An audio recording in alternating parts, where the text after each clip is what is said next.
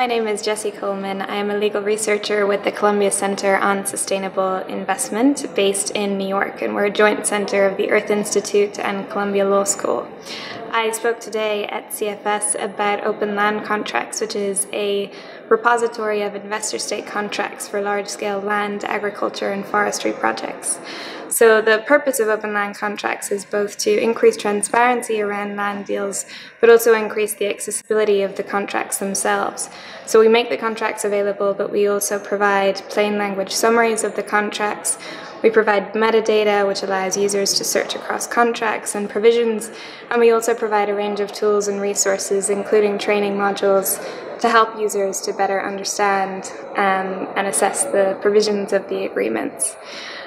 The aims of open land contracts are kind of fourfold. We hope to catalyze greater transparency around land-based investment, show that disclosure of land contracts is both feasible and valuable, increase just generally understanding and awareness of these contracts, and also to make disclosure something that is comfortable for governments, but also for investors and other stakeholders.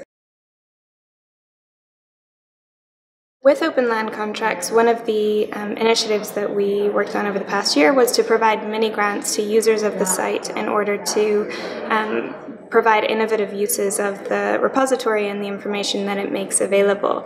So we worked with CED in Cameroon, and they created a template that allowed communities and nonprofits supporting communities to work with the contracts that are on open land contracts and to assess whether the companies involved in those contracts were abiding by the obligations that are listed in those contracts.